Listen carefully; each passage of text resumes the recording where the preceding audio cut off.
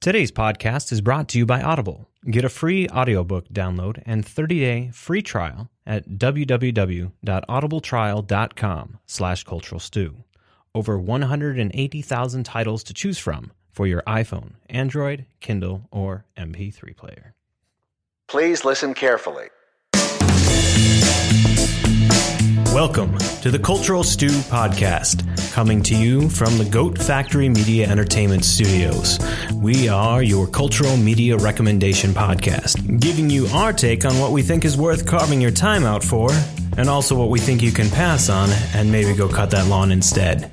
Warning, we use adult language, and there may be spoilers ahead. Hello and welcome to the Cultural Stew Podcast, episode number 12 for the week of May 12th, 2018. That's convenient.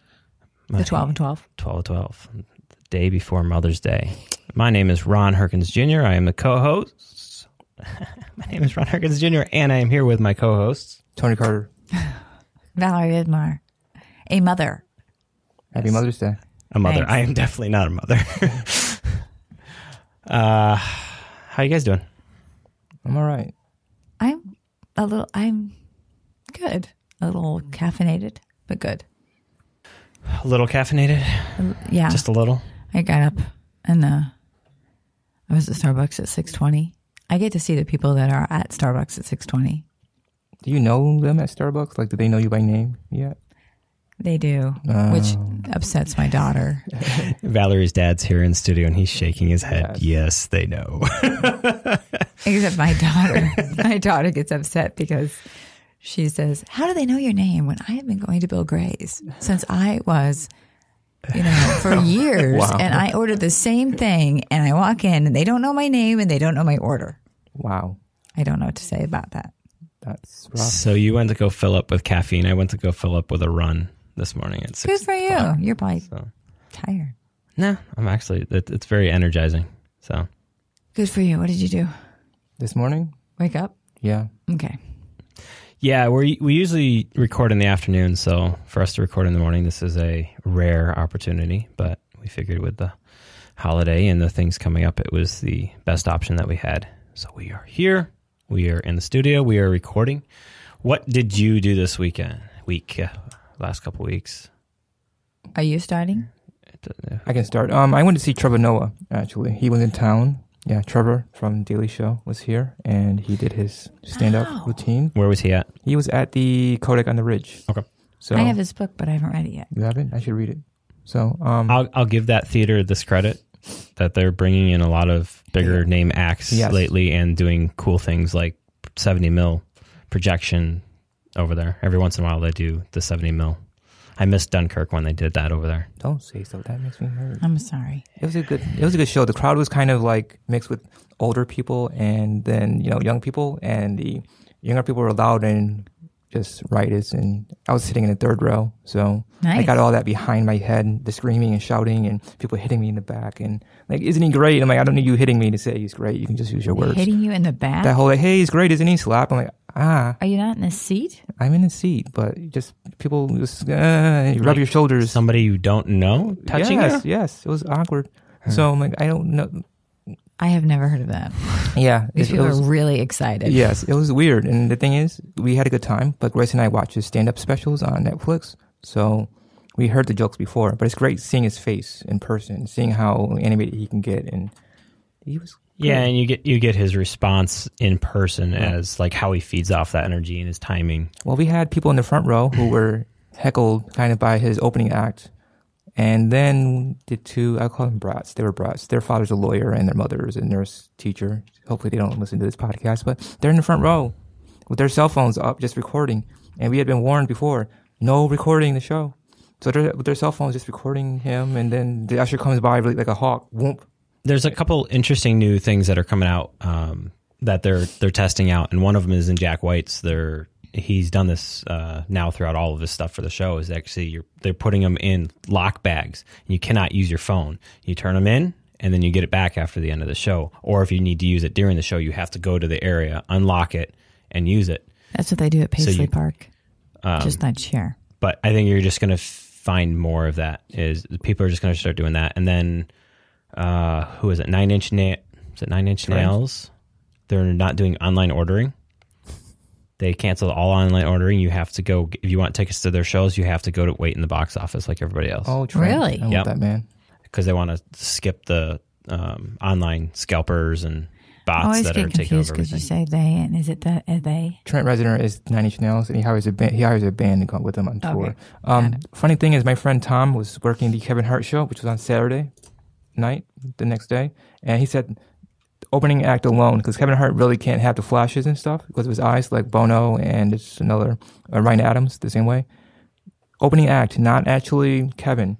They kicked out 70 people in the pit before the show even started, before Kevin was on stage, and they kicked 70 people out of the. I'm like, was it worth it? I mean, you have pit seats, and I will say that Paul McCartney does not care, and I apologize if I've already said this story. Did I have to tell you? No, I don't think you have. So when Paul McCartney, I've seen him a few times, but when he always says, I can always tell the ones that people really don't know. He's like, he'll sing his hits, right, that everybody knows, and then he'll sing the new stuff. And he said, man, I can tell because All the phones go away. all the lights go away. He said, but I mean, he doesn't care. I mean, all at once, all the lights are on. Everybody's got their phones on. Everybody's got their little pretend, what are they called? They're like fake lighters that people can get on the phone. And yeah. there. So fake lighters and all this stuff. I think he digs it. I don't think he cares. He doesn't seem to mind. I posted an entire Live and Let Die video on YouTube, and I think there is something to be said of it, because it's not only like the musicians' interaction with the people that are on stage, but it's also your enjoyment from an audience perspective. I go there to see them, and if I'm 30 rows back and all I see is people's phones. But I don't see that. I when I went and saw Hans, I saw it, and I was only 7 rows back, and it was annoying. Oh, in a movie. No, live at a concert. Oh, Hans Zimmer. Okay, you gotta.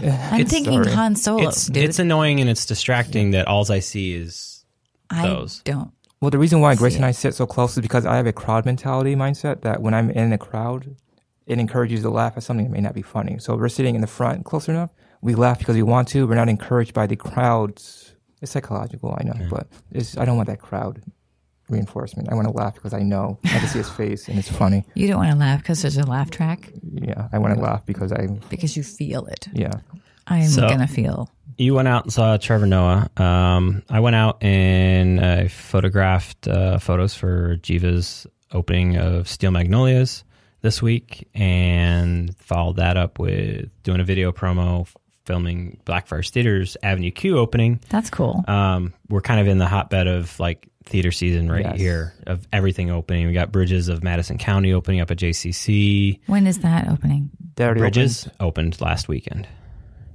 How long does it play? Until one more weekend, right? I have next week. Yeah, to go. Yeah. So and then Hamlet's opening up in a couple weeks. We got Hamlet opened. No, Hamlet opened up, but in a couple weeks we got Merry-Go-Round opens up their first show. So I'm in hot season for me with like all the theaters that I'm involved with are opening up. So I'm just jumping over getting photos and videos. But it's good though, isn't it? I like that. Great theater right now in the area, which is there's just I've never seen Avenue Q. It was funny. I enjoyed it. I know. It sold out before they even opened. Adult Sesame Street. What's that? It's Adult Sesame Street. I told you exactly. Yes. One of the things like Rick Lyons, when he came here and did the little special, he was mentioning when he designed the puppets. One of the puppets in there is her name's Lucy, and she's a hooker, and she's pink, and she's got blonde hair. And he said on Sesame Street, one of the characters that he would often do was a little girl that was pink with blonde hair, and he always imagined that it was her grown up. That's fantastic. Yeah, it was just like perfect. Oh, that's... My God. So it was his own subtle little joke that he threw into Avenue Q after all of his work with the Jim Henson. Poor girl. She could have a Pretty Woman experience, though. Yeah. That movie. How about you, Valor? What you been up to this week? Okay, so I had friends in. Well, my little sister is my friend. My little. And she's not even that little. So Mandy, and then my friend Dewey, who people will get to know later. A great conversation with him. That was fun. He's awesome. So they came up Just And a to listener have of the fun. show. So hi, Dewey. Yeah. Yes. And so they came up just to have fun with me. So that was fun. So we just went out. I said, because I was just like, I have to go sit in a movie theater because that's my feel good place. So we went to go see the Avengers. I said, how do you guys feel like seeing Infinity Wars? How do you care? Do you care about seeing that? And they said, sure. I said, have you seen any of the movies? And he said, like a couple maybe. Dewey said, no. Yeah, Dewey didn't seem like he would be a person who'd be invested in the Marvel Universe. But he was totally saying, I'm totally for it. Let's go see it. And so we went to go see it. I can't remember. I think it was like mid-morning or something. And there were people right behind us, and I felt really bad because I found it amusing because it starts out, and I lean over to Mandy and I say, I have no idea what's going on right now. Like, had no idea. Through the entire movie, pretty much had no idea what was going on. I had not seen. This is why you should do your homework, because I fell asleep 3 times. I'm sorry. Wait, what? I did. I fell asleep 3 times. And I kept waking up, and then, they would go get, he would say, here's chocolate, here's popcorn, here's, so I could sit up and watch. But I had a couple of people ask me, and I saw a couple conversations. They're like, oh, what movies can you skip to go into this? I'm like, you can't skip any of them. And they're like, oh, yeah. And then like they was like, oh, yeah, sure, you can. I'm like, no, every single movie has some sort of tie to this, and you need to have that full investment as to like understanding how each of these things thread together and why this is happening and why this person's here. And Dewey's favorite was the people from the Guardians? Yes. Thank you. Way to read my mind. Guardians of the Galaxy, because they were funny. I wanted to see where she went with that. Yeah. Guardians of the Galaxy. I didn't even, that was Thor, right? Yeah. Yeah. Didn't know it was Thor through most of the movie. Had you seen Thor Ragnarok? No. Grace loves the Guardians. And see and people had like said, oh, you can skip Thor Ragnarok, No. even though it's You funny, really and you can't can skip skip that. Spider-Man Homecoming. I'm like, you can't skip Spider-Man Homecoming because you missed the whole thread of Tony and Peter's relationship as basically surrogate father-son relationship here. Could there have been more death? It was just death. Well, that was the point of it. Thanos has been the looming figure over Marvel since the first Avengers. Okay, I'm going to ask a question, and I know there's spoilers, I don't care. You already spoiled, but go ahead. There's a disclaimer at the beginning. I just said death. There's a disclaimer at the beginning. Go ahead. I didn't say who died. Okay, so we waited and waited and waited, but I had to go to the bathroom so bad, and they were just sitting there like, okay, and was there I know. I didn't wait. We didn't wait. I had to go to the bathroom. Ask the question. So what was there something after the movie? Yes. What was it? Can you tell me? No. Come on. There's a spoiler thing. I know, but that's one I'm going to leave. I'm not going to see it. Can I ask you? Yes, you will. Can I ask you a question? Which parts did you fall asleep? I don't know because I was asleep. Before, I mean, what was happening before you fell asleep? I don't remember. Okay. I was really Can we take her to the theater and keep our eyes open somehow mechanically? And I know that it sounds like Look, I fell asleep during Baby Driver. Well, that's it. I fell asleep. Here it is. It's like when I get into a comfortable spot, which is safe and, my little home away from home, and I have no children and they're not asking something from me, and I'm in a recliner. It does not matter what time it is. I fall asleep at Jiva. Ooh. All the time. Ooh. Maybe because I'm taking a drink beforehand. What I may have to do is when Infinity War comes out on disc, is we'll just have to have like a multi-weekend party where we just go through, where we start at the beginning and watch. Yeah, I'm sure Jason will. Grace will be thrilled. No, not sarcastic. Grace would love that. So, but she's seen all of them. So I don't think. I mean, Jason's going to have to be, or we're going to have to get a babysitter. Because I think when did I start this year? We started Christmas weekend, and then through the week. So over 2 weeks, we went through all the movies and caught up again. Didn't you say there's basically, if 19. This is the 19th movie. Yeah, but if you count in all the TV shows. Well, if you really want to dig into it, but there's Did you have to? No. There's Okay. very, like the Netflix TV series doesn't touch anything on it.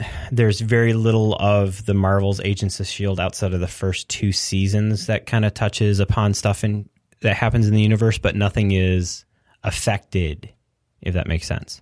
Like, Okay, so it's more of like, you have a big comet and a little piece breaks off instead of everything coming together to form that comet. when it was over, I looked over and I said, Ron has seen this 2 times. Have you seen it more than once now? Twice now? Did you see it just again? saw it twice. Okay. So after the show, if I could find it, if they had came here with IMAX 2D, I would have. I won't go see it in IMAX 3D. My eyes just don't handle IMAX it very 3D well. would be nice. I may have not have fallen asleep then. But so It's going to transfer over well to 4K though. I spent over right after we left here after Dewey's interview, which will air at some point in the future, when he was on Moments of Influence. We went to Record Archive and spent a good 2 hours plus there. And then we went to eat. I found The Network on DVD. I added to my DVD collection. Yes, Wow. I did. That's the one with Robert Redford, right? No. Network, which was on HBO, and Jeff Bridges? Not Jeff Jeff Daniels? Jeff Daniels. Okay. Have you seen it? I've seen parts. Did you not like it? I thought it was good. I thought the first 2 seasons get into were it. good. I wanted to, just couldn't Loved it. get into it. I loved it. Anyway, so good. So I bought that, and I may. Is that Sorkin's work, or is that something? Yeah. Okay, Yeah, that's it why is. I think I was having Sorkin fatigue at that point. So I bought 2 other ones, and I can't even remember what they were. it'll come back to you. Yeah. Did you know that if Grace went on Amazon and found out she wanted to buy me a birthday present, and she was going to get me the whole Marvel collection, phase 1 through 3, and she said it's like $1,000 on Amazon getting every single Marvel. Yeah, it's something you have to do over time or very pick what you slowly. want. So, but yeah, I've been waiting on getting the backlog, hoping that they start putting out some of those in 4K, but they weren't filmed in a format that transfers well to 4K. So right. I was telling Dad about your 4K, but I can't explain what it is. Okay. It's a television. Yeah, but it's a resolution. I mean, 4K is a resolution. Right. So right. you got 1080p, which is your standard HD that mostly everybody's TVs are in now. So 4K would be 4 times the size of that. So you double the lines up, you also get double the lines wide. So how big is your television again? It's a 65-inch. Okay. So, but just imagine like a 1080p on size of that would only be a quarter of the screen size in resolution. That's amazing. So they left, sadly. And then my parents came in, obviously. Dad is here in the studio. But we've just been doing odd jobs, so which they just kind of been following my lead, which is kind of nice, which may have nothing to do with what I really need to be doing. But it's like, hey, can you, but, not having to cook and not having to do my laundry. That's really nice. So, what is everyone looking at? Sorry, I'm updating something. So I'm trying to figure out what You don't the even heck the care name about would my be. weekend. we do care about your weekend. My We just make sure to week. update. Okay, so I am So finally done with okay. my week. Okay. On that, we're going to skip into our shorter news segment today.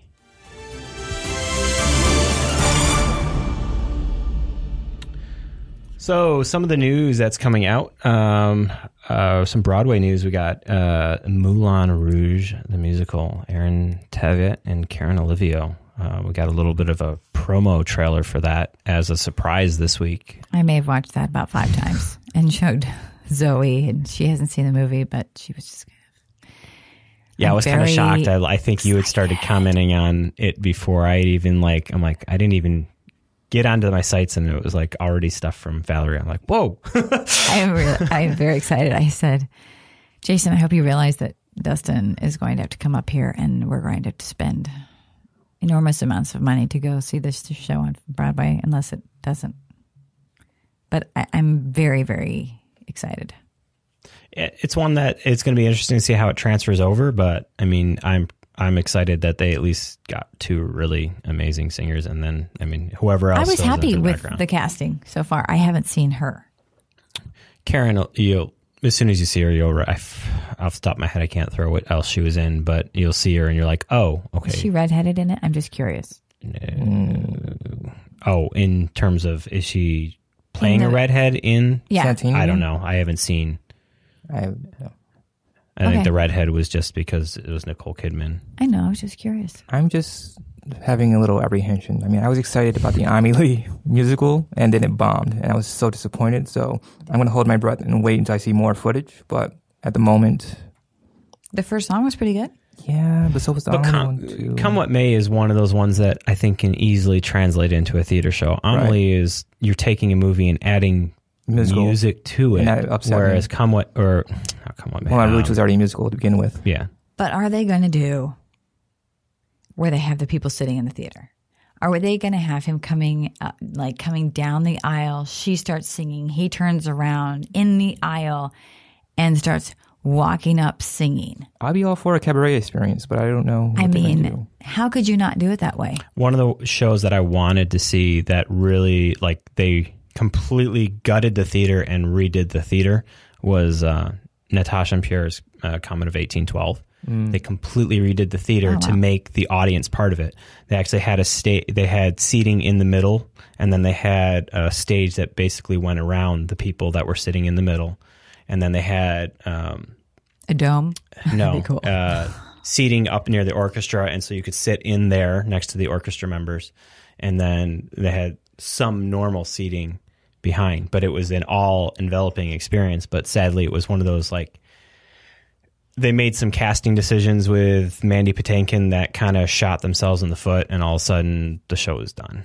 So, what do you mean? We'll go into it offline. Okay, fine. It was because I love Mandy Patinkin. Oh, it was just somebody was in the role, and then they announced something with Mandy Patinkin, and then Mandy Patinkin was like, "I didn't know I was taking the role from this guy," and it just caused because they were going for sales over quality, and I just still think that if I was in charge, I would have it be a whole thing. So that the theater, because when you're watching the movie Moulin Rouge, you're in it. And when he turns around and he starts singing, I was showing Zoe Show her the whole movie. Don't show parts. I can't show her the whole movie. Yes, you can. No, I can't. How old is she? She's 8.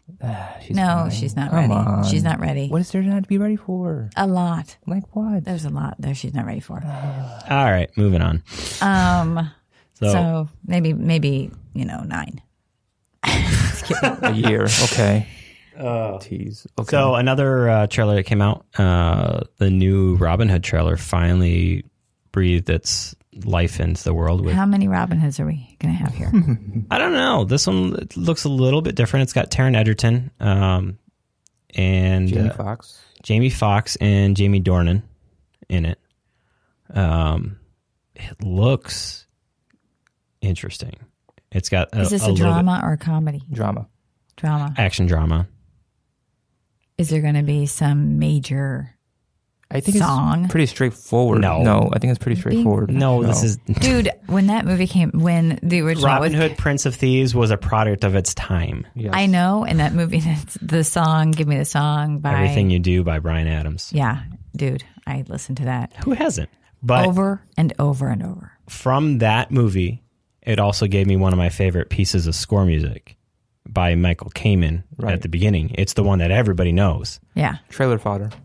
Well, no, it's the opening for a bunch of Disney movies, a bunch of Fox movies. It's like the opening. Dun dun dun dun dun dun dun dun. Yeah. Dun dun dun dun dun dun dun dun dun. Love. It's like one of my favorite pieces. I will listen to it over and over and over. and that came from the same movie that has Kevin Costner as Robin Hood, Morgan Freeman in one of his better roles. My older sister and you need to have a really long talk about soundtracks and scores. So that one, I don't know. I'll go and see it. Cool. I was excited when the Robin Hood came out a couple years ago with Russell Crowe in it, but it just didn't do well. That totally was sometime this year. I don't have the date. I'm sorry.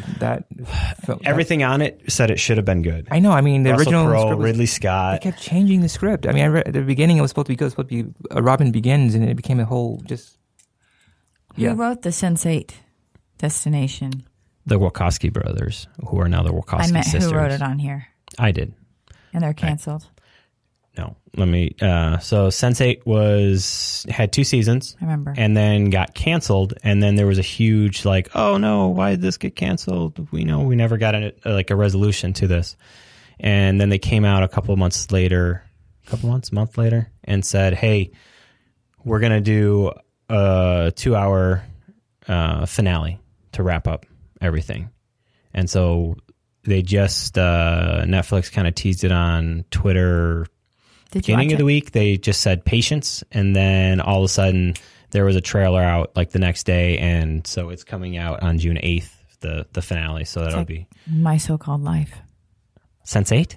No. What I'm saying is the fact that it was not even close.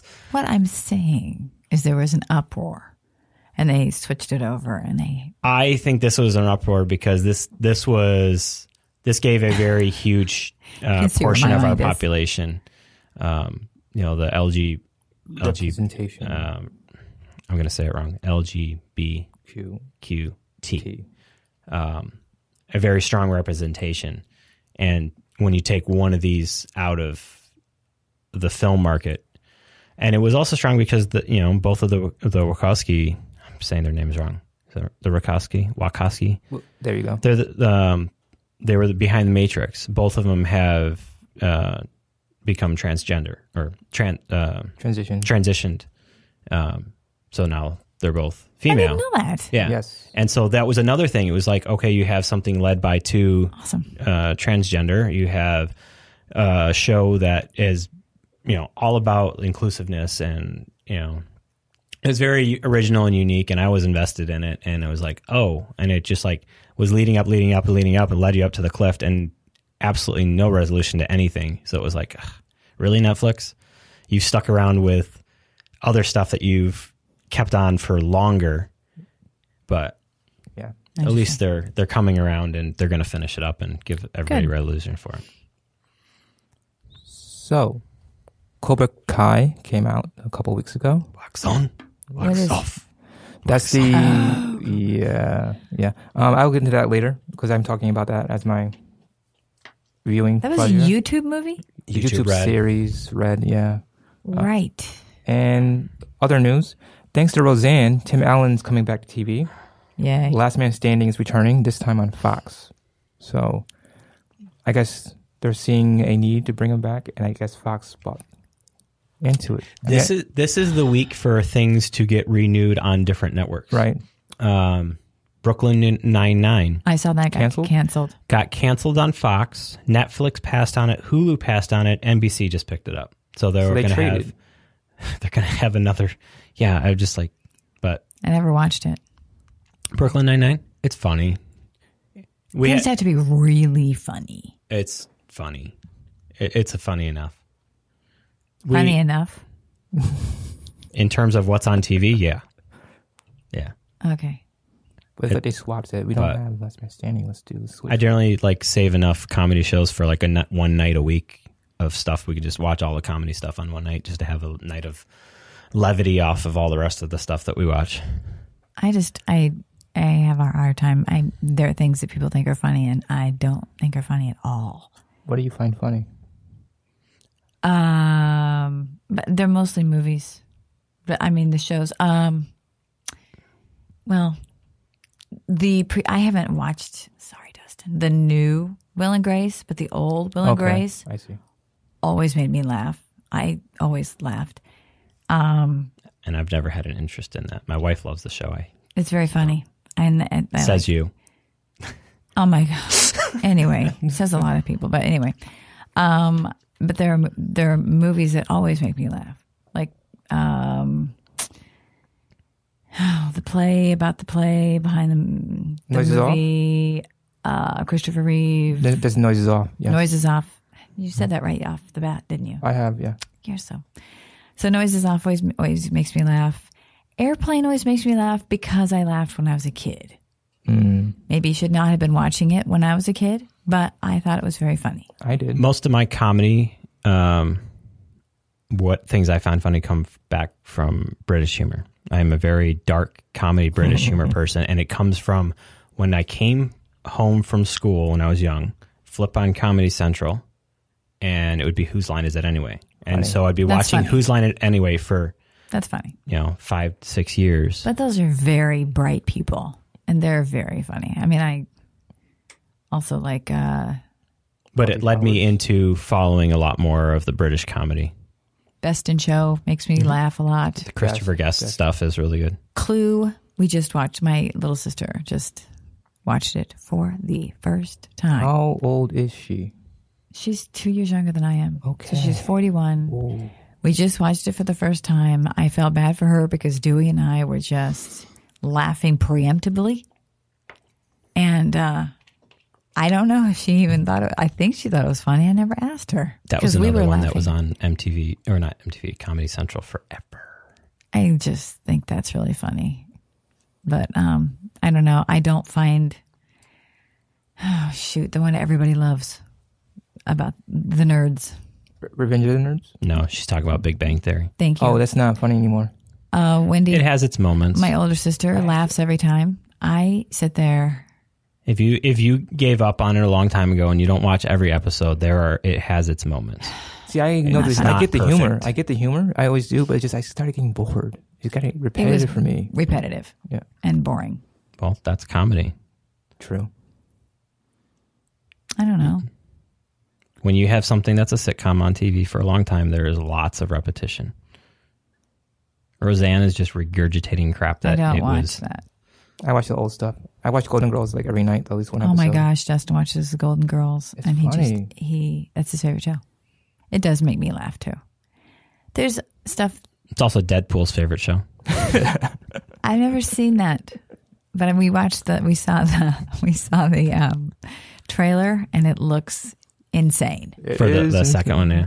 It's just insane. Like I kept thinking, how many movies are they squishing into this movie? The great thing about Josh like Brolin, what in the hell is going on there? the great thing about the Deadpool series is in the comics, his biggest thing is he always breaks the fourth wall. So he's always talking to you as the reader, and you're always having basically a conversation with him. And it was like, how are they going to translate that into the movie? And they did it so well in the first movie of him constantly breaking the fourth wall and just like talking to you directly. That really has to work. And Ryan makes it oh, work. it did. It worked perfectly. And the Ryan Reynolds approach to it was the perfect way of doing it. And that's why Deadpool 2, I think, is just going to be, they've already established it, so they don't have to, like, they can just do whatever they want. It's still going to be Funny. I'm sorry It's that Weaver. my brain works, but like it didn't work with Sex and the City, No. the first season. Awful.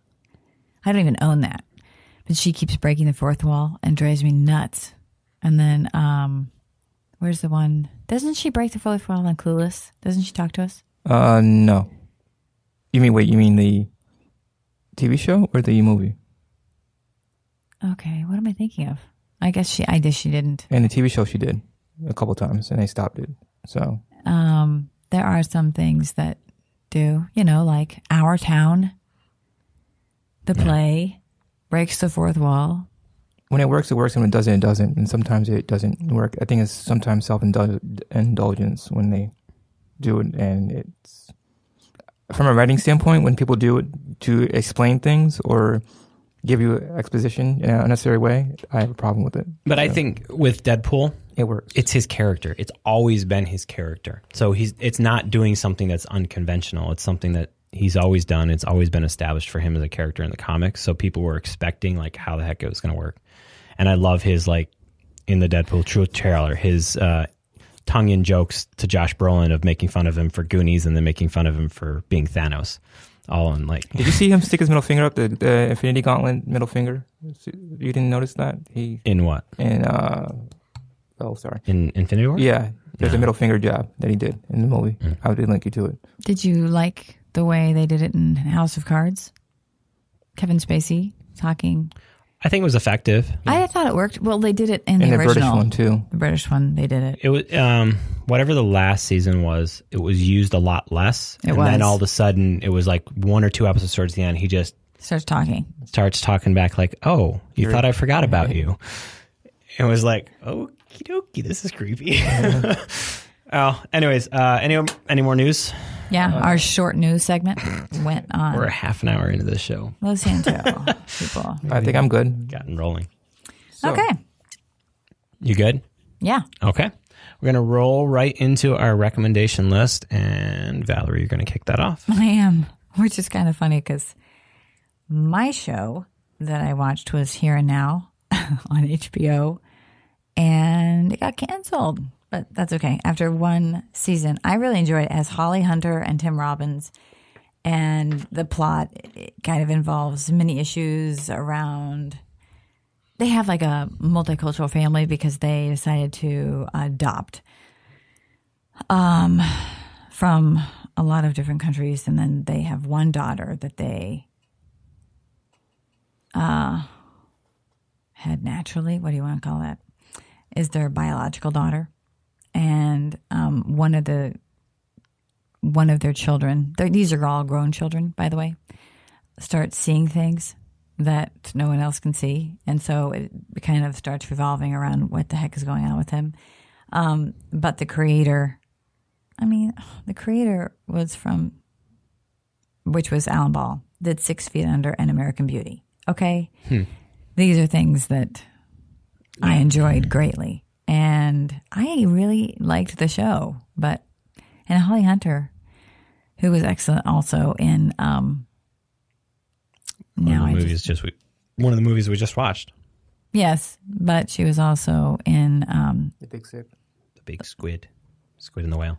Well, The Squid and the Whale, but she was also in Top of the Lake, first season. She was fantastic in that. So that was kind of a bummer. I just actually found that out this morning. I'm like, I'm going to review this. This is going to be great. Really enjoyed it. So you know what, people? I don't care if it was canceled. Watch it. It's fun. I mean, it's interesting. It moves along, and there's lots of shows that were canceled after 1 year that were great. Yeah, and then there was shows that kept on going that sucked. But that's okay. Anyway, watch it. Money. So you can watch it probably soon on something else. But if it's an HBO show, it'll probably stay on HBO for a while. They're pretty.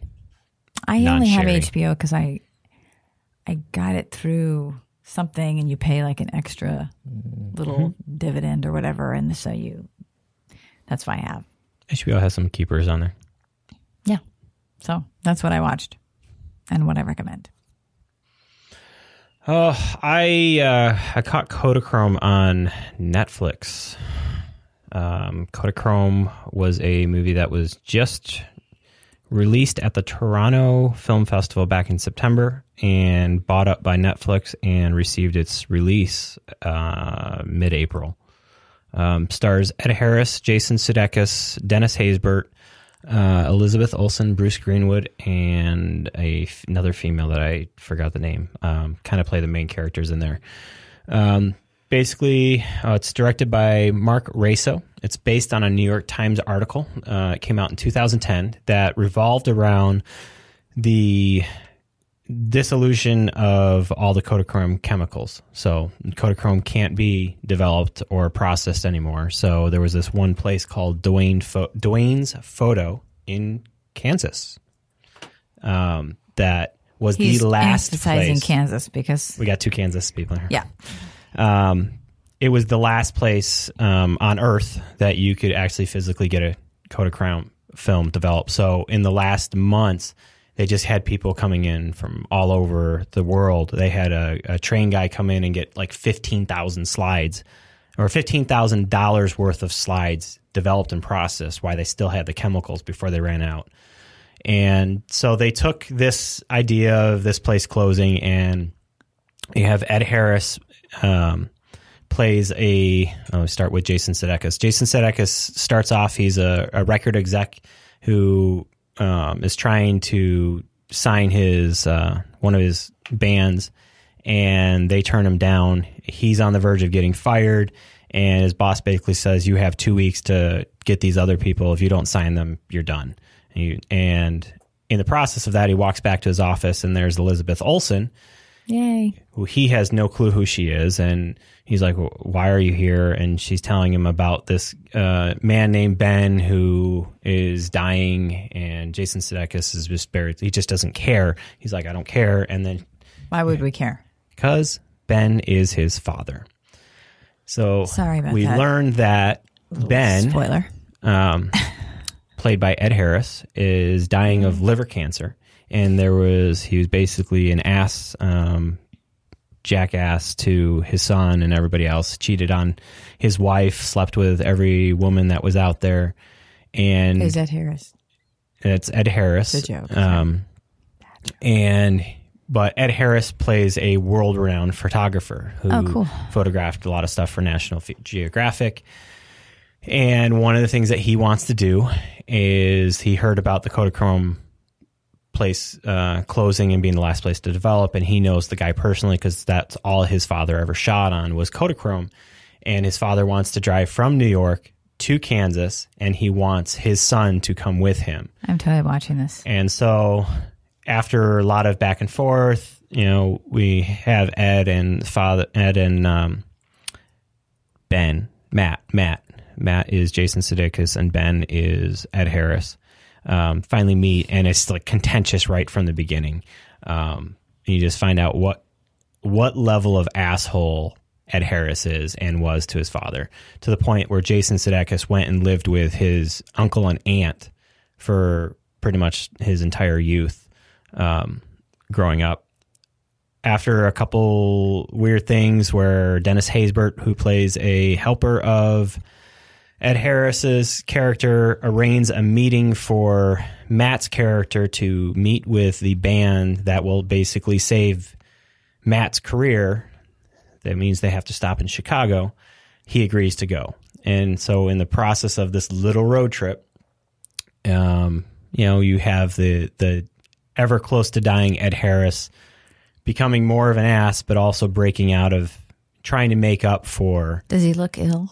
Oh, he looks the most sickly I've ever seen Ed Harris. It was kind of like jarring because Westworld is on right now, and Ed Harris is in that. And it was just like clicking in the back of my head. I'm like, you don't realize how old he looks like he's getting. And Elizabeth Olsen plays the nurse, so she comes along. And so in a convoluted thing of events, Elizabeth Olsen and Matt eventually sort of hook up. It works in the context of the story because they've both had disaster of relationships. And Ed Harris is always a good time to get Ed Harris is the jerk in the background, like commenting on everything, laying it all out. He's like, you've been nothing, and looking at Elizabeth and telling her how bad of a person she was, and how she's just loose meat, and how she's not in Jason Sudeikis's thing, but Jason, just this weird conversation in the car. But as it gets on, and Jason finally kind of breaks, and Ed Harris's character breaks, and they realize, this is the last time he's going to see his father, and the reality of the cancer and the death. Don't give it away at the end. This is a spoiler zone. Oh, dude. I know, he dies. I'm gonna watch Everybody dies. What? He was diagnosed with liver cancer with like less than a couple months to live. My God, I just wrote it down on my to-watch list. Ugh, okay. That's why they were doing this trip, so he can get it done before he dies. Okay, fine. So he, this movie is. I'm going to give it a. Yeah, it's on Netflix. Well, I know. I didn't know if it was a series or Netflix or a movie. I'm sorry. No, it was a movie that premiered at Toronto Film Festival, cool. And then, for me, the movie as a whole, I watched it because of my interest as a photographer. Don't watch it for that. Okay. If you like family drama, watch it for that. But save it for a rainy day. Save it for a rainy day. It's not one I'm going to say, hey, this movie is great. When you watch it, did you think Valerie is going to love this? I don't know. It's mediocre. Oh. The saving grace of it is the callback to a couple really good classic 90s songs. One by Eddie Vedder and one by Live. One by Simon and Garfunkel? No, that is not in this movie. Just checking. They say it. They say the lyrics. Okay. But I love Ed Harris and I love Elizabeth Olsen. So Jason Sudeikis pulls his own as a more serious tone. Mm-hmm. The best role is definitely Ed Harris. But, of course. You know, you just hate him and then you're like, well. But yeah. Is it hard to hate him or no? Is it hard to hate him? No, it's very easy to hate him. Especially after the first couple scenes, you're just like, I see where he gets it from. But then you realize that Jason Sudeikis has a little bit of stuff under the seams that need to be Did we talk with. about Ed Harris's past, like his parents or like why he's this way? Just speaking as it's because he's a therapeutic. creative photographer who's devoted his life to being a photographer. So he's narcissistic. Yeah, but there is a speech that Ed has 4/5 of the way through the movie that is actually worth listening to because it plays for what happens at the end, and it fits.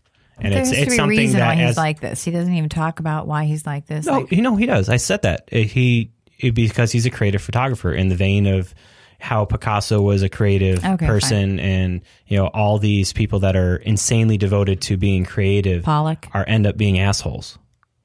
They push everybody else away from them. See what I did there? What Ed played? Did you see that? Okay. Yeah.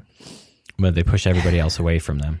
Got it. And but the part that touched upon me is he talks about where the photographers are preservationists and take photos of stuff so that so down the line history can see what a moment was like. And it's a really good little speech right before he kicks the bucket. That's really endearing. That's a nice way to end that. So yeah, save it for a rainy day. If you have nothing else to do, don't rush to see it. It's going to be on Netflix for a long time. So if you have a long queue, put it on there. Yeah, I'll probably watch it. Okay, Anthony. So drum roll. I was watching the first 2 episodes of Cobra Kai. It's the flash forward 34 years later of the rivalry between Johnny Lawrence and Daniel and Karate Kid on YouTube, Red. The first 2 episodes are available free, which is a good thing because I wouldn't pay to keep watching it. My wife and I watched it the other day, /night. And in case you're not wondering, Daniel came to California 34 years ago with his mom from Jersey and tried to make it for himself and was bullied by Johnny's character. Cobra Kai was Johnny's karate school. Mr. Miyagi was Daniel's teacher. And long story short, Daniel kicked Johnny in the head and won the All Valley Karate Tournament. At the end of also learning how to take care of bonsai plants. Well, bonsai plants and cars and how to sand nice things and how to do. There's an offshoot that I'm going to tap into here before you continue with your Cobra Kai. Just going off of Karate Kid and how Karate Kid kicked off a generation of people of thinking that underdogs should always win. Correct. Instead of the people that actually put in the time and the effort and expertise in their craft. Right. And like saying Mr. people Miyagi that skipping hard work, that it just completely and that was just, it was a really good conversation. It was like, you know what? That makes a lot of sense. Did you see him rubbing his shoulders when it was sanding? No. He's talking about actually I'm a martial artist. I am trying to be funny and no one's getting it. That's okay. No, I was approaching it from the debate aspect of you have somebody that was a character that had spent basically perfecting his art since he was probably 6 years old and putting in all that hard work. But he's an asshole. Here comes... and he beats up on people. That's debatable. It's dependent on how you look at it. Yeah. It's really interesting. You don't think that chasing somebody down and beating them up? No, before that, there's a whole culture of us who think that Daniel's the bully and Johnny was just trying to... But it was just an interesting conversation that they said that this movie was the kickoff of people you can slack off and you can be the underdog and the undertrained and take on these people that are the best of the best of the best. Can you give another example? Part of some of Rockies were that way. Yes. Some of the Rockies. You know. I think Rocky only I think they bring up Clover Lane as one of their prime examples where, you know, there's no way that Rocky would have been able to beat Clover Lane. And he didn't first.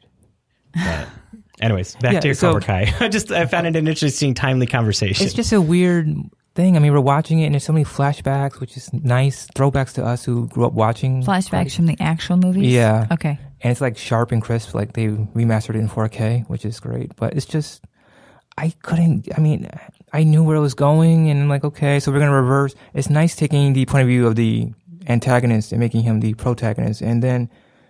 Did you like him? I just didn't.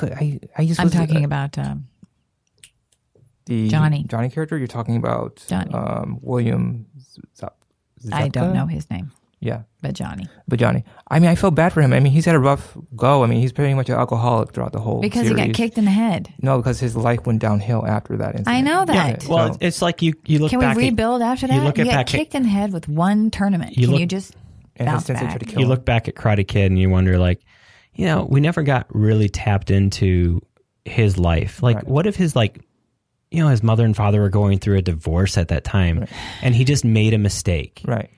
Or maybe his father was abusive. Or his father was, actually. They unraveled that. And just a lot of stuff going on. And it was so one-sided watching the Karate Kid in the 80s. You're like, something else is going on with Johnny. Why he's so clingy to Allie. And Danny comes in and says, no, this is my woman now. I'm flirting with her with my eyes and during a beach thing. And it's just so weird. It's just a weird thing. And then watching the one thing that totally upset me, there's a flashback in the second episode where Daniel's character is all like, well, there's several things, but he's being all like, I'm Japanese and Japanese American, and he's really not, but he's doing all this Asian influence stuff, and that's cute, great. But then he's doing karate with his daughter and a dojo in his house, and then he has a black belt on, and his daughter has a white belt, and I'm like, that right there took me out of it. 2 episodes in, I'm like, Miyagi insisted there were no belts. There were no need for belts. And he's in his own personal dojo with a black belt on in front of his daughter wearing a white belt. That was a miss. And it's like, whoa. So basically, Danny let success go to his head. Right. That's too bad. As I said when I saw the trailer, I had no interest in seeing He shouldn't have gotten the car and the girl and the whole trophy. Well, and that's why it goes back to the whole culture of underdogs getting everything. I mean, he got the car. It just gives him the car. Yeah. It's unbelievable.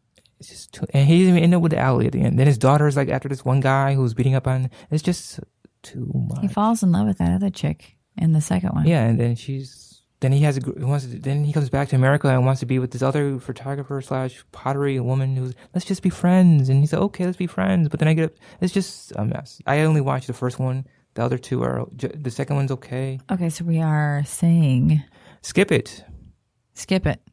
Don't pay for YouTube Red. Do not. Just watch the first 2 episodes and then leave it alone. I mean, do we need to watch the first 2 episodes? Well, episode 1 is from Johnny's point of view, which gives you a heart. You're like, wow, I get where he's coming from. I see why he wants to do. And Cobra Kai is not even about revenge, which is what they make it sound like. It's about him supporting his family and his life. He's broke. To be devil's advocate. Yeah. Okay. Do we have to have Johnny be beaten down and then he turns to drugs? I mean, that's a really horrible. It's an 80s trope. I know, but we're talking about now. I mean, the guy is a total wash up. It's like 34 years later, he's still doing the same. I mean, he's in his apartment drinking, and that's the one. He should have like liver disease or something. It's like heartbreaking. Like, you've been drinking this whole time? Like this, he must have been. He's like a functioning alcoholic to the point where it scares me. Okay, well, it scares me. Let's turn our life around. Maybe, does he turn? We don't even know. Well, I think he does. Does he stop drinking and turn his life around? I believe he does. Okay, well, that's good. I have yet to see anything in promos for YouTube Red that has made me want to subscribe to Jason YouTube has YouTube Red.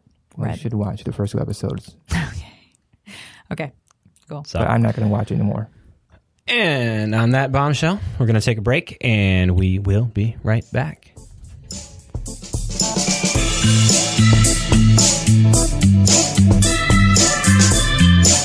For you, the listeners of the Cultural Stew podcast, Audible is offering a free audiobook download with a free 30-day trial to give you the opportunity to to check out their service. I have been a Audible membership subscription person for a little while now, and I have enjoyed the books. I know Valerie is a junkie. Okay. a junkie. She is our expert on Audible. Okay. What are you recommending this week? Right now, I'm finishing up. I always listen to 2 or 3 at a time, but I'm finishing up the Alice Network, which I spoke about last week, and the Secrets She Keeps by Michael Robotham. Which I'm still, it's kind of a mystery, and the way they are putting it together is you're not going to figure out what's going on until the end. But one of the things I wanted to talk about were the channels that they had. And so one of them, which is what you get when you are a subscriber, you have these channels that you can just go on to. One of them is Better Than the Movie. So you get all these books. You can listen to them for free. So right now they have The Prestige, The Zookeeper's Wife, Slumdog, Jaws, The Descendants.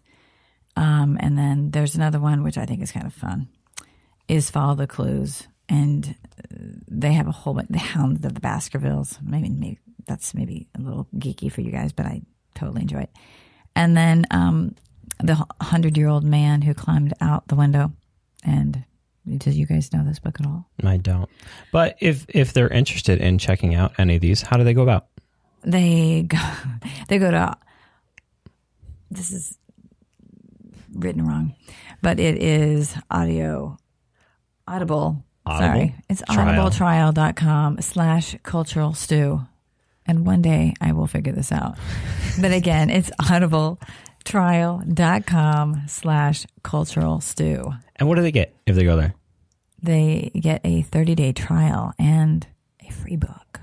One free, well, it's a credit. And even if you don't continue to be an Audible person, you get to keep that book. So you do. I mean, you can listen to it forever. You can use that credit on John Adams' audiobook. I forgot. I think it's Richard McCullough's John Adams. You can use it on 36 hours of Audible. You can use it on any of the Harry Potter books that cost about $36 on there. Yeah. I mean, it's you can worth it. Keep an eye out, and there's some really good deals that you can sneak in there with just that one credit. And then the daily deal. Don't forget the daily deal. And there are plenty of new releases coming in and out of there constantly. And they have their own shows. I mean, they have their own books. They bring in all these people, famous people, and they redo books, kind of like plays. It's really cool. So once again, 30-day free trial, 1 credit. Go to audibletrial.com/cultural stew and get your free audiobook today.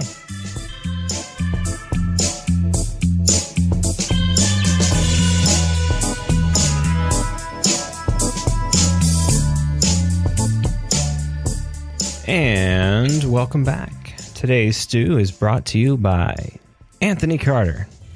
Hey there. So, I've been thinking a lot about gimmicks lately, and if they work or they don't work.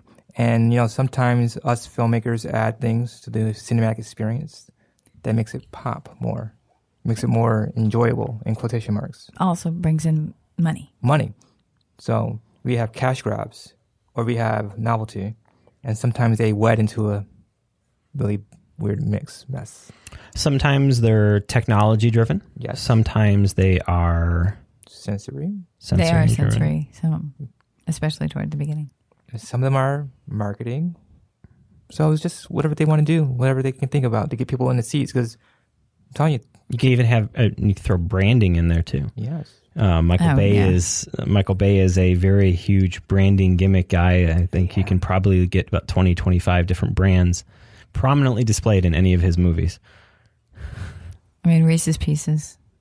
Well, that Reese's Pieces were not a popular thing. No. Cheerios, Superman, the original. So these little things, big things, make us watch movies? Yes or no? We don't know, but we'll talk about some. Depends on what they are and what the draw is. But this started along. Well, the Jazz Singer was 1927. That was the first talkie, and they were advertising it as, this is the first time you'll hear sound in the movie, not with the movie, but in the movie.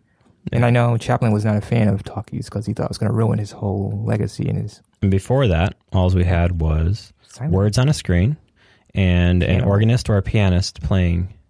And so we didn't even have movie scores, right? If you want because they played whatever they felt like. And if you want to see how it can it can ruin an actress' career, you can, watch Singing in the Rain, because that's what that whole movie is about. Talkies and they realize that she's beautiful, but her voice is the most annoying thing in the entire world. So we bring in Debbie Reynolds. So, yeah, just throwing that in. So Valerie has a little history to share with us, and I'm going to take it away. Okay, so I was researching this, and I actually kind of found it very interesting, because some of the stuff that we talk about now, like spine tinglers, which I'll get to in a second, this is how it got brought about. That's how that saying happened. But so we have a man named William Castle, who has been coined as the king of gimmicks. He also he produced Rosemary's Baby, if that anybody needs like a. So in 1958, he did the movie Macabre. Anyway, and each ticket that he sold was included a $1,000 life insurance policy that you could sign in case it was too scary for you. And he gave.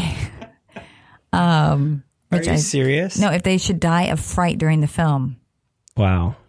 And he had stationed snake oil salesman. Nurses in the lobbies with hearses parked out in the theaters. And needless to say, Macabre is a hit. What year?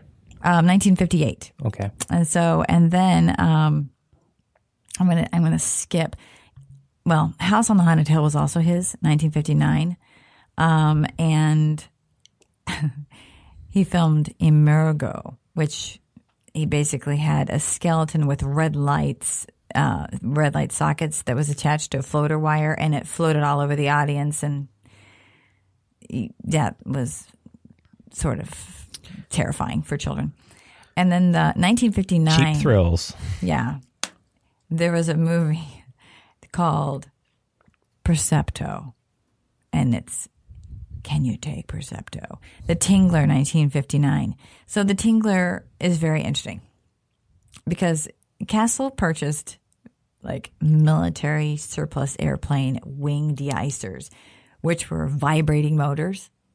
And he had a crew travel to the theater, installed them, and attach them to the underside of some of the seats.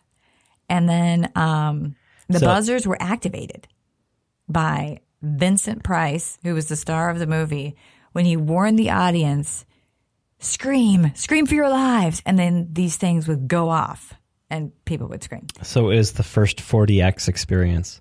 Right. And so that is where the electric things going off, that's where you get spine tingler. Huh. Okay, just thought I'd share that. I thought that was very interesting. He also had 13 Ghosts. So 13 Ghosts and the one I just said before, House on Haunted Hill, those were redone by his daughter. I think you guys probably, you're not a horror movie man, but they were redone by his daughter later. Is that the Liam Neeson? Was he in that remake?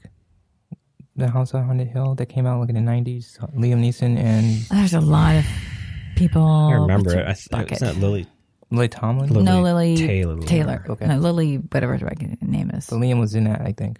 He was? I think so. Goodness gracious. That was not a good movie. 13 Ghosts was filmed in Illusiono, which means this is actually really cool. And I wish they kind of would do this now. Okay, so each person was they were given these glasses. They were he was not in it, by the way. That is not the movie I was thinking of. No. Anyway, they look like 3D glasses, except instead of being right next to each other, they were laid out horizontally. So you had red and blue horizontally. Okay. So the cool thing was that you could look through one lens and see one part of the movie, and then if you dared, You could look through the other one and you could see the ghosts if you wanted to. That's kind of cool. So during certain segments of the film, that they could see the ghosts if they look through the red cellophane, or they could hide them by looking through the blue. I mean, that's kind of cool. I mean, I would probably go see that now. Without the viewer, the ghosts were somewhat visible. And the DVD release, there was a DVD release? This is fantastic. There is always a DVD release. I know, but I didn't realize that they had one of this particular movie. So that's really cool. Anyway, they included the red and blue glasses, not 3D glasses. But he was kind of a nut. He had some movies that had a coward's corner, and if you decide that you couldn't take it and you got up out of your seat, he would shine this yellow light on you and make a huge deal out of it and watch the chicken, watch him shiver into the coward's corner. Yellow belly. He was Is that Back to the kind of Future? a jackass. Yellow belly. But 2 of his films, I said, were remade by his daughter, Terry Ann Castle. She co-produced House on Haunted Hill in 1989 and 13 Ghosts in 2001. And if you're interested in this man, there was a movie in 1993 called Matinee, and he is played by John Goodman. If you're interested in this type of, I'm kind of excited about it. Okay. So, in that vein, let's do a quick recap of some history here. We had Earthquake come out in 1974, which was the first synth surround, which used sound like deep bass to make you feel something. Like I know when I go to concerts and I'm hearing the bass, sometimes the bass waves hit me in a way and they affect you in that way, which also a lot of hard of hearing people say the same thing, which when certain vibrations make them feel a certain way. So if you know that technology, you can help hard of hearing people experience your music a little better. We move forward to Polyester. Who wrote the score to Earthquake? You tell me. John Williams. Boom. You are so good. So I had to double check because I'm pretty sure that was one of his big ones. We had Polyester come out in 1981, which was the odorama sensation. So you can smell things. They could smell polyester? You can smell whatever they want you to smell. But that didn't catch on either. No. So no one was on about that. I can't They didn't imagine want to do that. that. So then we go to... Can you imagine some of the smells? In a movie, would you really want to smell them? There were some theaters in the 1880s who would pump sewage smells. Okay, during moving things. on. I mean, Moving on. when they've got the 40X now, but there's very few theaters out there, but they're still doing it today. This next one you guys fought about last week, but let's move on. So next we have Who Framed Roger Rabbit, 1988. That's melding the family of live action and cartoons. Cell animation. Yes. They did it again in Cool World with Brad Pitt and Right. what's her name? She was in Can't Terminator. Kim Basinger was in it. And they call it Not Ken Terminator. Basinger was not in Terminator. No. not Kim Basinger. Kim sorry. Basinger was in Batman. Yes, that's what I mean. And we also have Gabriel Byrne was in the film too, playing the artist. So Brad Pitt playing a cop. But yeah, we're gonna go. But Who Framed Roger Rabbit was the first time we took cell animation and Warner Brothers property was a and live hit. action, and it was good. It's one of my favorites. I love it. So And it's more so I love it for the cell animation. But Can Zoe watch that one? it's a little bit dark. I mean, I know patty cake. Jessica's got some stuff going Va on. va voom. Yeah. Okay, moving on. Then we go to 1995 with Toy Story, with the first computer animated flick. So that was the first time full length feature. Sorry, correction. Full length animation, and they had a lot of almost near failures because the hard drives were missing and crashing, but they saved it. So because someone took a drive home and shouldn't have, but they did and saved the whole film. It turned out to be pretty popular. It was a good film for what it was. Then we had The Blair Witch come out in 1999, which started the whole found footage phenomenal. Did you guys thing. see that in the movie theater? No, I skipped it. I did. No. I did. I Well, saw how it. old were you? I was, let's see, 99. I was out of middle school, so I was like ninth grade. So about Yeah. I was 13, in 14. college, and I went to go see it, and I had to go see it with I was Brian so Hack. disappointed. I didn't like horror thrillers. I didn't care for that. I'm like, I don't. The fact that she is freaking out so much that snot is pouring out of her nose. I mean, she is terrified. I mean, I felt like I just wasn't into the found footage thing, and I still am not. The It was person standing in this. in terms of marketing, it was one of the best marketed movies ever. I enjoyed it. I'm just going to share. We'll have a thriller horror. They made a killing. We have Avatar. Nice pun. Avatar came out in 2009, which was the first live. Well, sorry, now it was using motion capture suits, so to capture motion of the actors while they were actually performing, which helped the animators find points of reference for. It's just It basically. wasn't the first, though. Well, not Gollum. the first, but they did Lord it well. of the Rings. This is 2009. Yeah, but Lord of the Rings, I'm pretty sure Gollum was a full-on motion capture suit I'll research that, but I was told Avatar with the ping pong balls all over him. did it well. Avatar, basically, the blue historic story of Pocahontas. And Ferngully. But we'll get back to that. I'll research that some more. But I do know that this helped spark Bob Zemeckis' fascination with doing live capture, stuff like that. And he's been doing it ever since. I'm hoping he can rebound from that and do something else. I'm surprised you didn't use Titanic on here For what? for just this type of thing. Nah, a gimmick is just a story that's told somewhat well. It was gimmicky. Jimmy couldn't ruin it. So, Hold on. What would you find gimmicky in it? Just the fact that he uses this whole thing and then he comes up with this story of the blue and that's the MacGuffin. The MacGuffin is the blue diamond, but that's I don't know. I found it pretty gimmicky. I don't know. I'm still not seeing where it's gimmicky. I think it's just Sell me on MacGuffin. it. Sell me on it. I feel like taking this horrible tragedy and making it into this love story where we are more worried about whether Jack slips off the ice than the hundreds of people that are dying.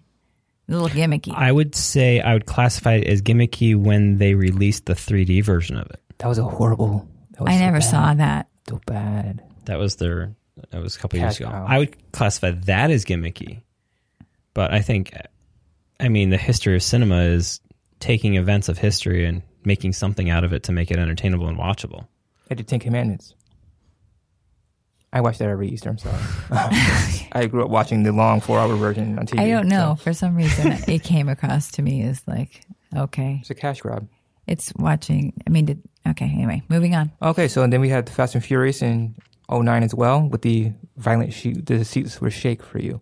Really? Yeah, like a ride at Universal Studios, which is where I think they got the idea from. I didn't know that. Some theaters had seats that moved. That's cool. Yeah, Oh my gosh, part of Clue. the 40X. Clue was gimmicky because Really? they had 3 separate endings. We'll get to I'm that sorry. too. Clue did do that. Lo Actually, siento. they did it well. It's how marketing and also get people in the seats. And Well, see, money. Clue, you can go on gimmicky for branding, for taking a game and making it into a movie.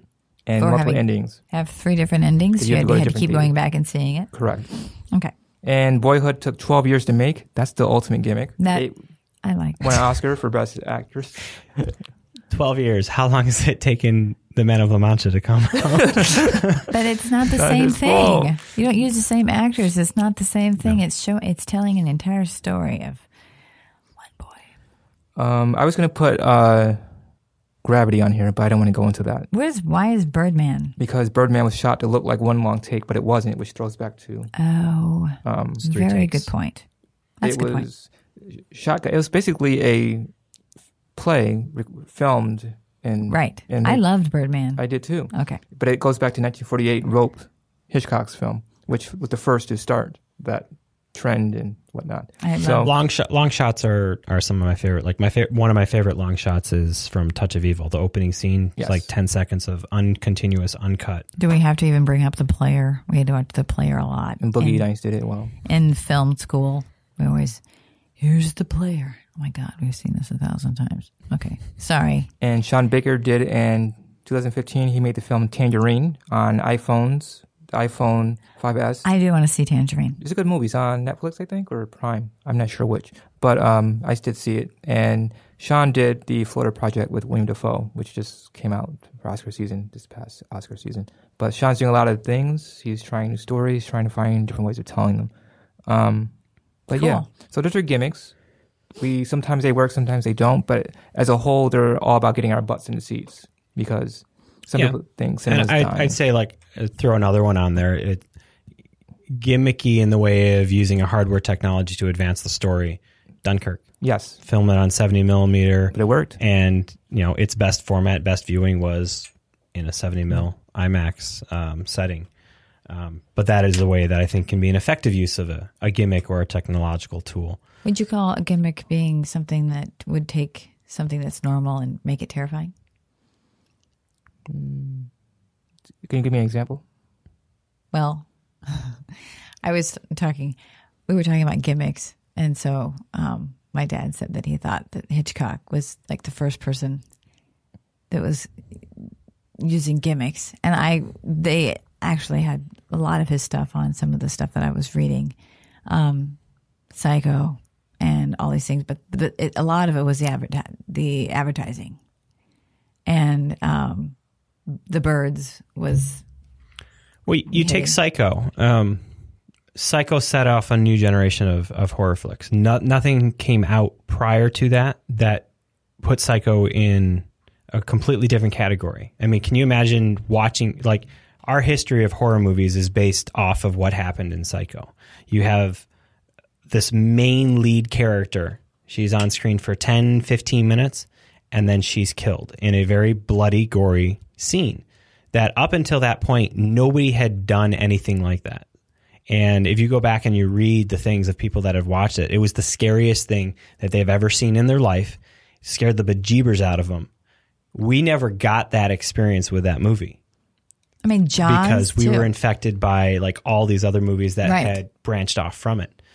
But yeah, you can use Alfred Hitchcock as using something as gimmicky. He's taken something that's completely different and new and saying, okay, I'm going to introduce killing off a major film star within 10 minutes. I'm also going to make birds terrifying.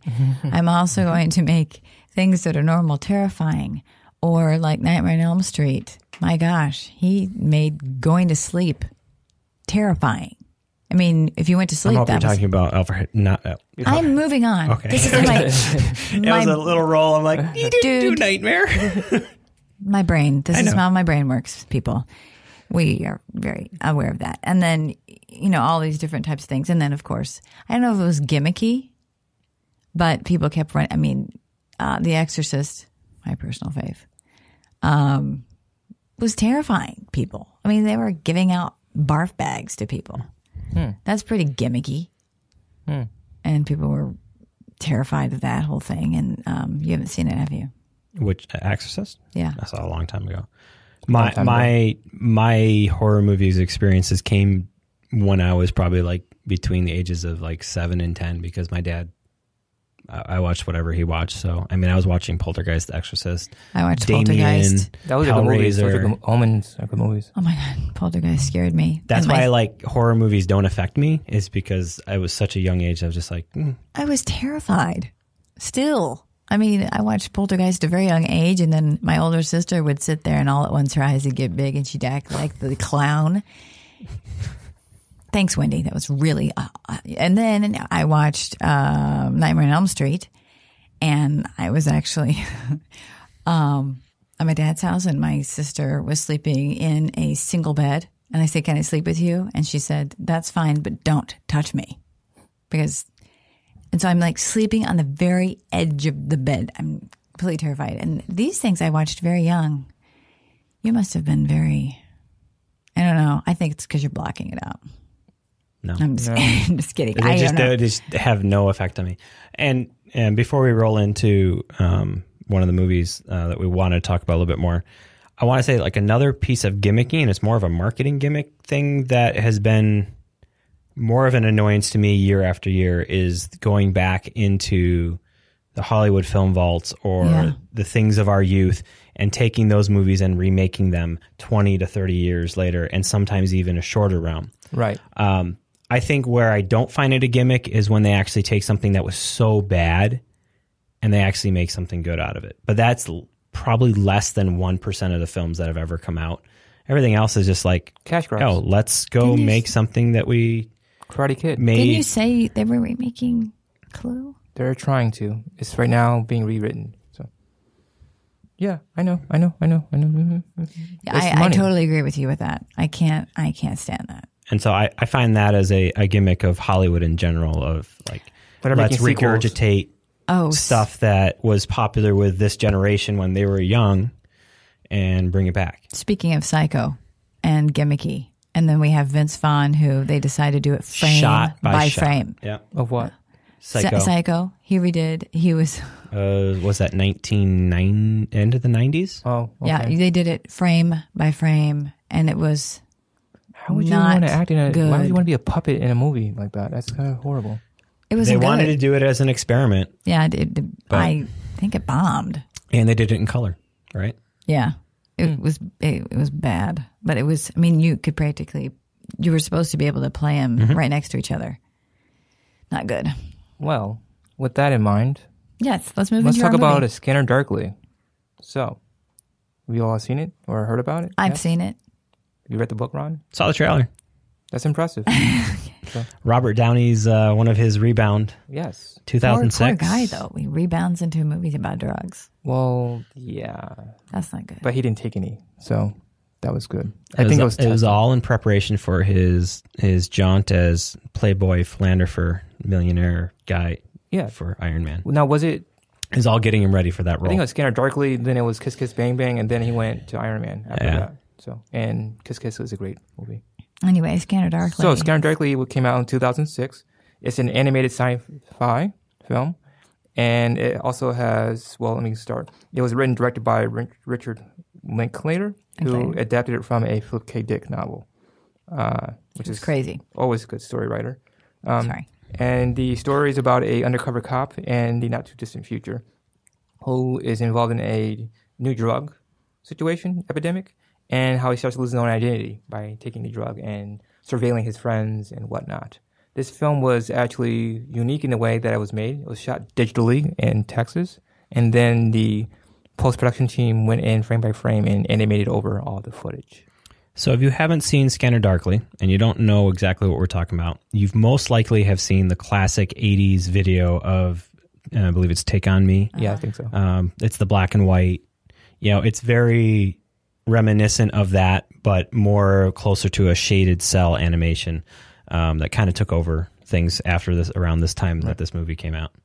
So I think it works. It's a gimmick, yes, but I think it works. I mean, Richard's always doing new things. He did 12 years, So I think the scramble suit would not have worked if it were done live action. It would have been like a Green Lantern effect with Ryan Reynolds that we all don't want to talk about. So, so I think the animated feature made the scramble suit work. And the scramble suit, if you don't know the story, is giving the person wearing it different identities. Like they're never the same person. They're different images, different faces. So this helps the undercover work in the film. And also even in the opening title sequence, Rory Cochrane, who, let me just go through. We have Keanu Reeves in the film. We have Robbie Downey Jr. We have Woody Harrelson, Winona Ryder, and Rory Cochrane, who is from Empire Records, in case you're that far back and you're youthful like me.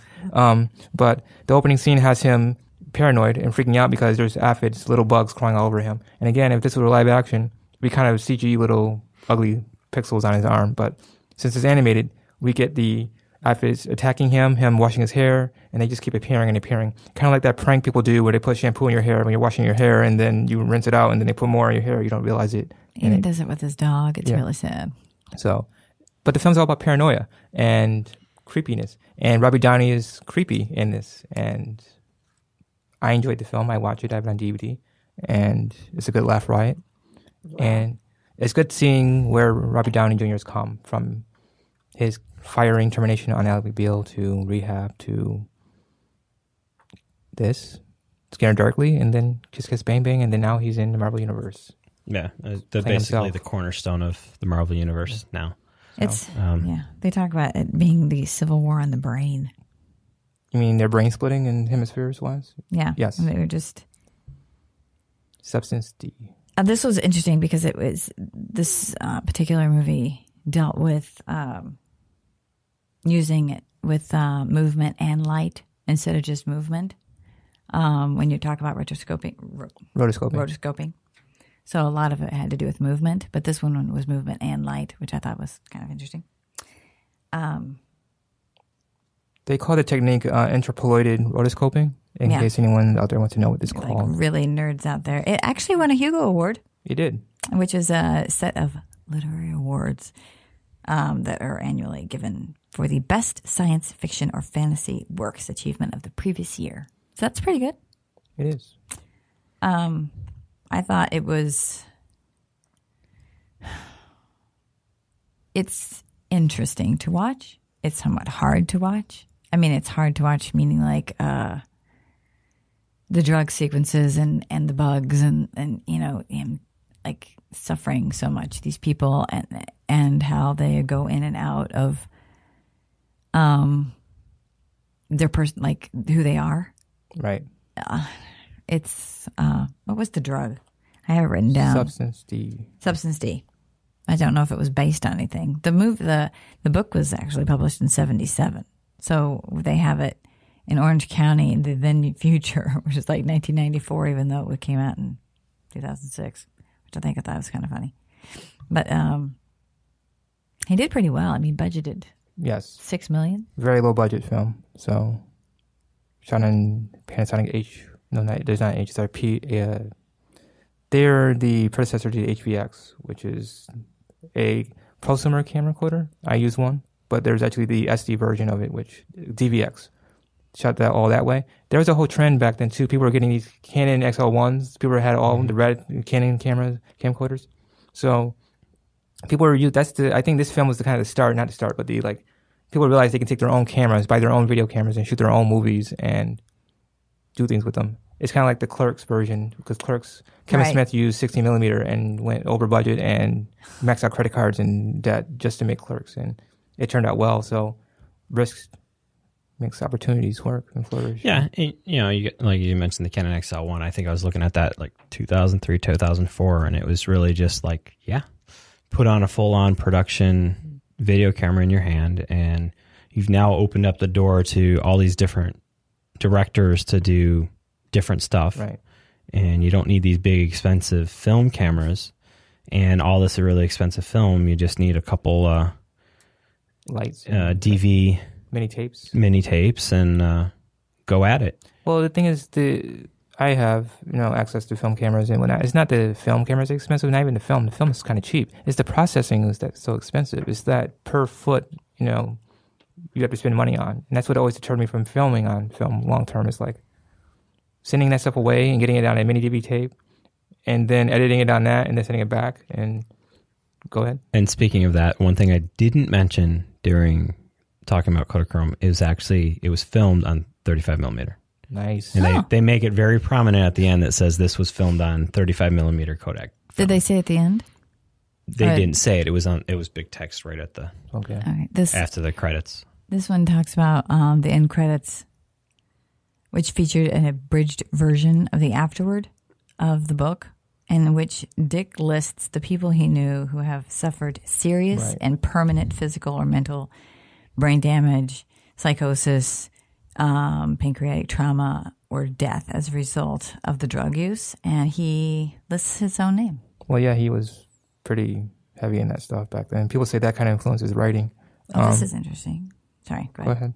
No, it was just that Linklater added another name to the credit and dedicated it to the memory of Louis H. Mackey, who was the influential philosophy professor that had appeared in 2 of his previous films.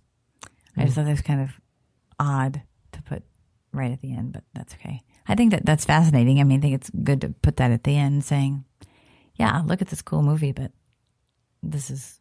Well, I mean, I always knew watching it that this was based on something, and reading Phillips' novels, you can tell that he's heavily under the influence of something. Oh my gosh. And I think that Substance D was a reference to LSD and things like that, because that's the only drug I know of that does split you in that way.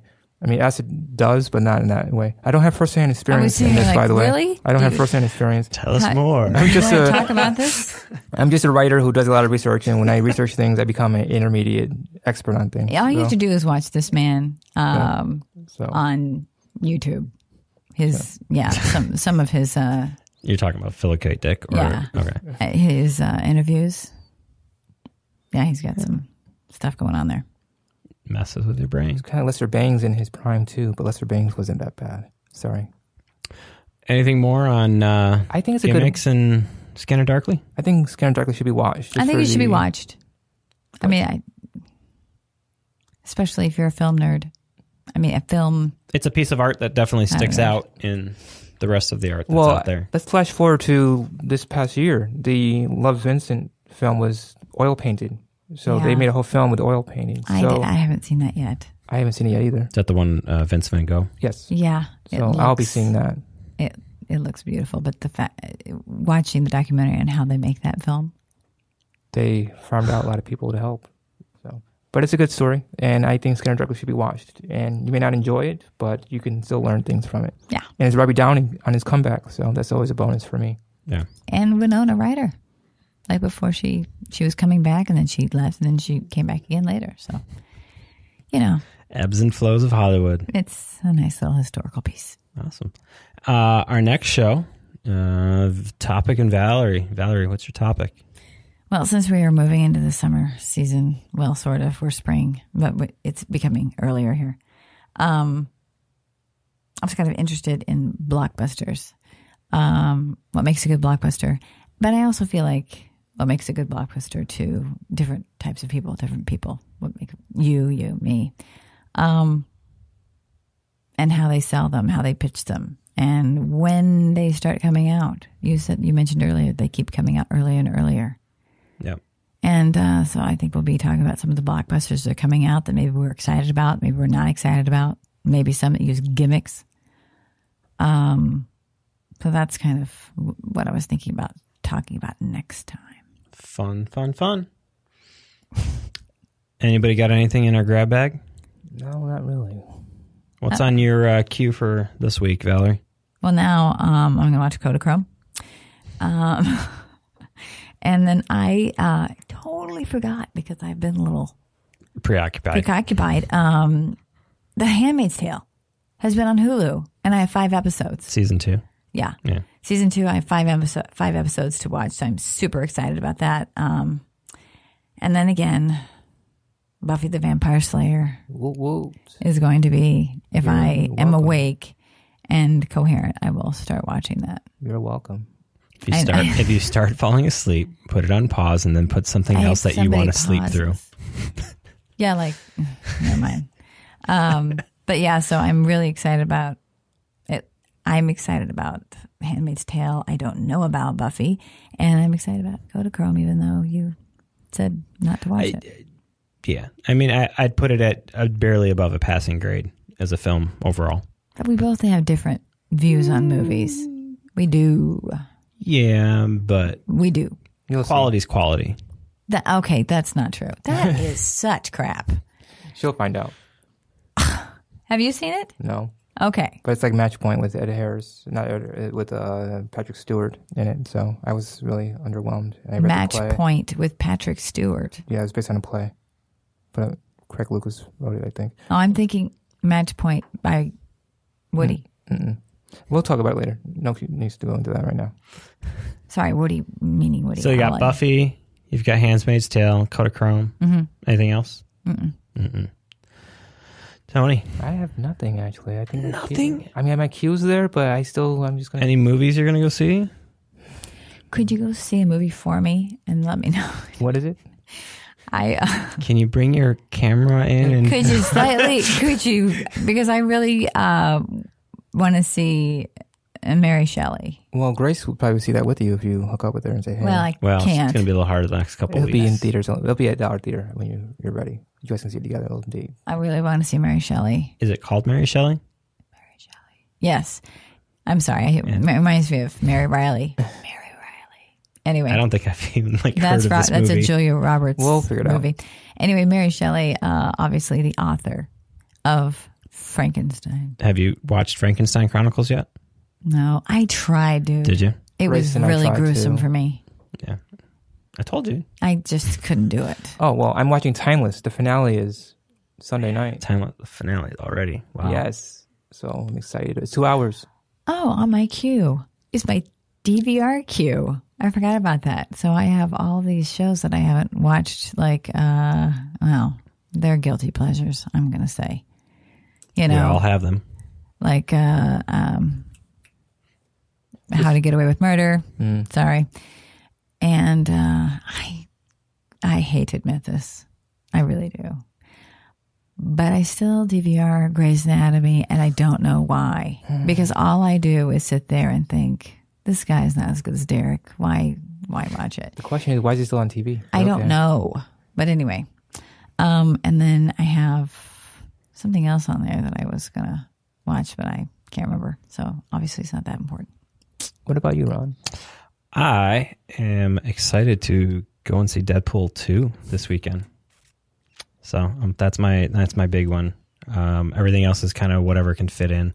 I still got to finish up Lost in Space. I have 3 episodes of Lost in Space. This weekend or next weekend? Deadpool this weekend. Deadpool starts out. Okay, so it's... Yeah, it's this weekend. Cool. This Infinity War moved up 2 weeks. It was supposed to come out this weekend originally. Oh. And so that would have been the kickoff of blockbuster season. Oh. The last 2 weeks, there's been absolutely nothing in theaters. Nothing. And vendors just gave themselves 2 extra weeks to just soak up money. That's why I said, I turned to Mandy and I said, I don't know if I should apologize or what, but there was nothing else in the theater. She said there had to be something They did else. it on purpose. They're like, we can make money, and they took it. So once Deadpool 2 comes out, then it continues every week there's something for almost every week of summer. The preview is absolutely obnoxious. Deadpool 2? Yes. Yeah, of course the it point. was. That's his whole personality. Ugh. I don't know if I can do it. You gotta watch the first one and love it, and then watch the second one. So yeah, that Lost in Space I got to finish up. What else we got here? Westworld is on. Is so it that's good? kind of Westworld. I love Westworld. Have you seen it? No. Okay. Is Jeffrey Wright in that? Yes. Then I need to watch it then because Jeffrey's good. I'm trying to remember if that's the right name I'm thinking. Jeff's in Casino Royale. He plays Felix, and he's also he's the CIA agent in James Bond with Daniel Craig.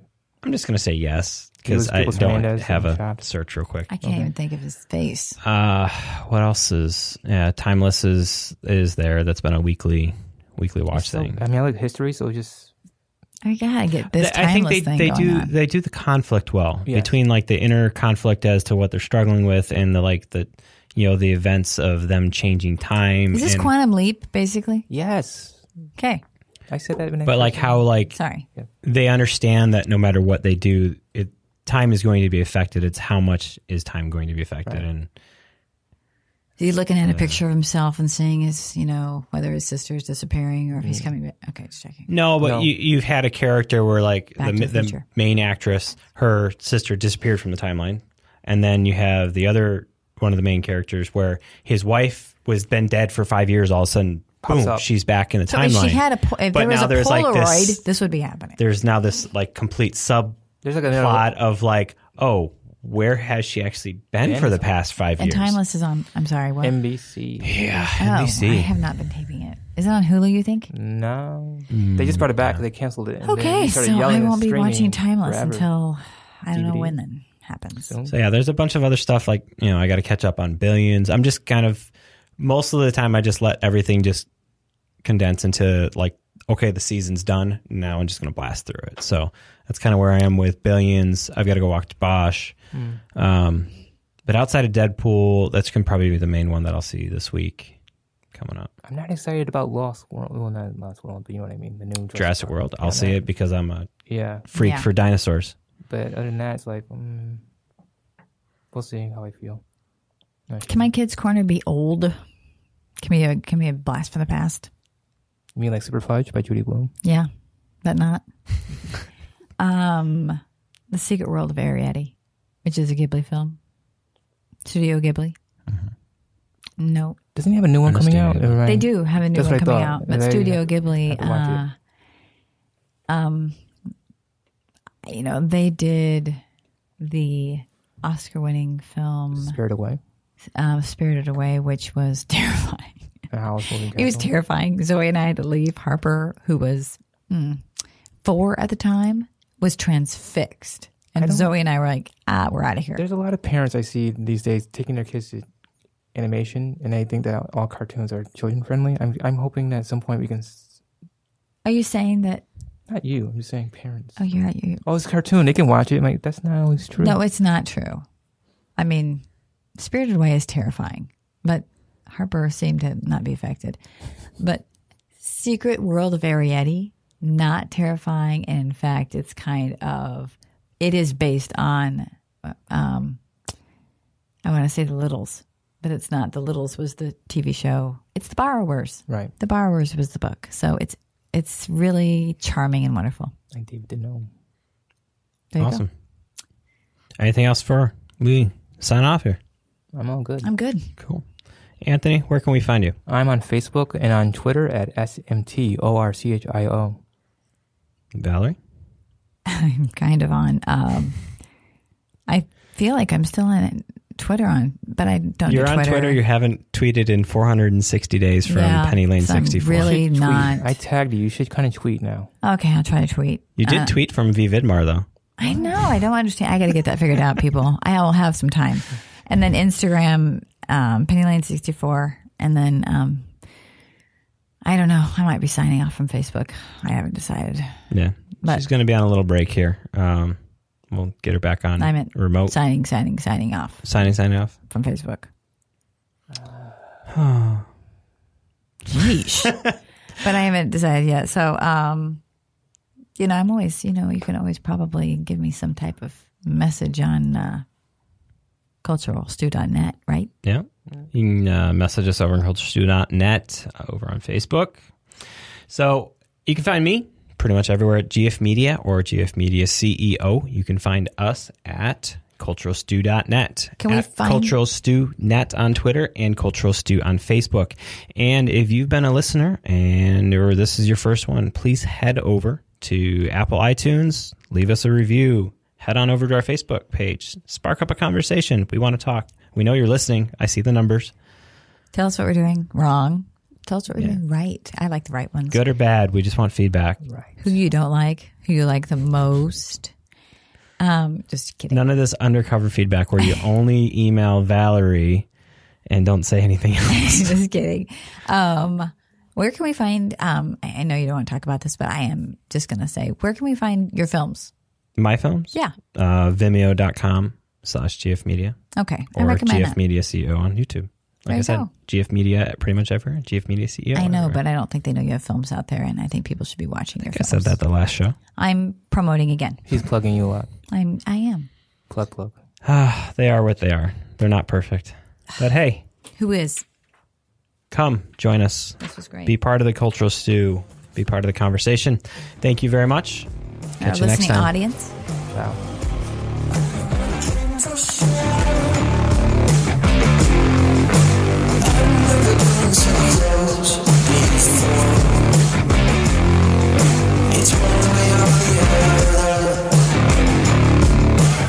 The intro and break music is Please Listen Carefully by Jahzzar, available through the Creative Commons license from Free Music Archive. The outgoing music is provided by Epidemic Sound. Please see our show notes for details on what the outgoing song is and who it is by. And also, as always, if you have a piece of music that you'd like us to play or consider playing, please contact us today.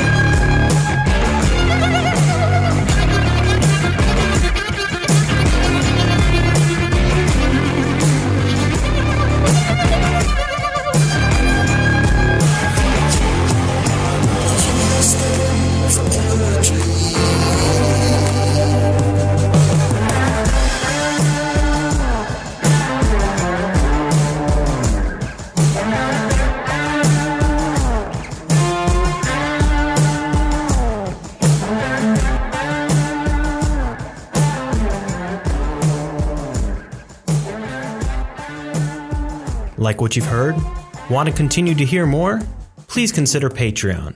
What is Patreon, you ask? Patreon is a content creator support site, a way for people to support the things they love and allow creators to continue creating the content that they love.